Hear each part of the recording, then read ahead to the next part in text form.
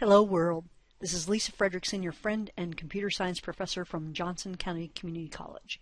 In this short screencast we're going to talk about Demo 1, the JavaScript drum kit, what I'm looking for in order to get 20 out of 20 points on this project. I'm going to want you to document your name and date at the top of all files, the source of all your code and other content, what was new or challenging about the project, and then I'm going to want you to document what significant modifications or improvements you've made to HTML, CSS, and JavaScript.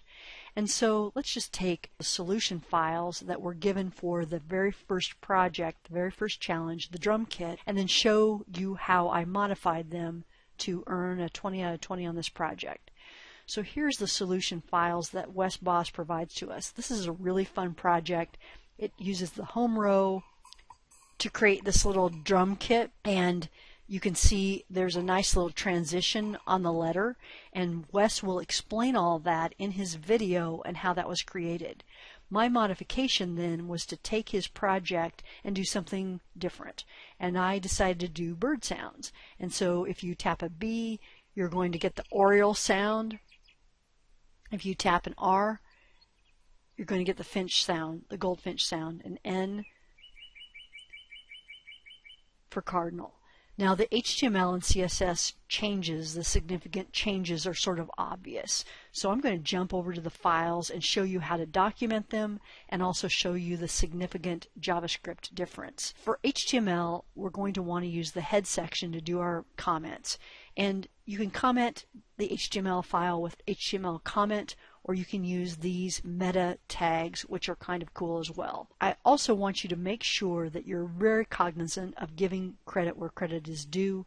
All of these projects are going to be adapted from JavaScript 30, and so I want you to put that in the head section. Let's give Wes Boss credit. He's giving us all of this content for free, and it's really educational. And so I want to make sure that we just get into that habit of giving credit to the folks that are giving us this wonderful code. And then I want you to put one more comment in for the new things that you're being exposed to in this particular project. For example, I don't use the audio and KBD, which stands for keyboard, elements very often, and so those were new elements for me to work with. I read about them in textbooks, but I had really never used them much. As far as attributes, I'd never really used the data dash attribute very often, and that is explained well in Wes Boss's video.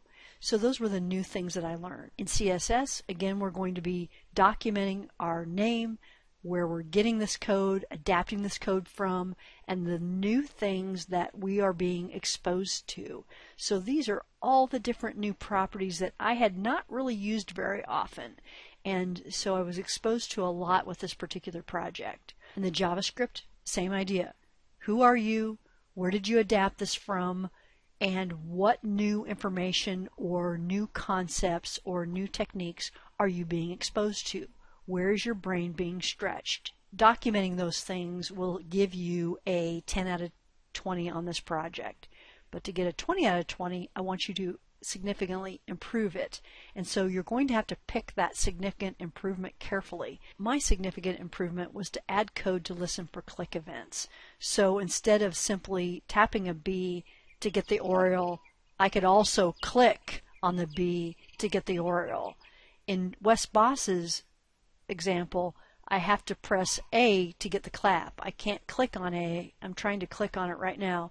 I can't click on A to get the clap. So that was my significant improvement, and that then in turn required me to change things in the HTML and CSS as well. I can look at your project and see that yes, the HTML and the CSS has changed, but you're going to have to spell out to me where you've added code to improve the JavaScript.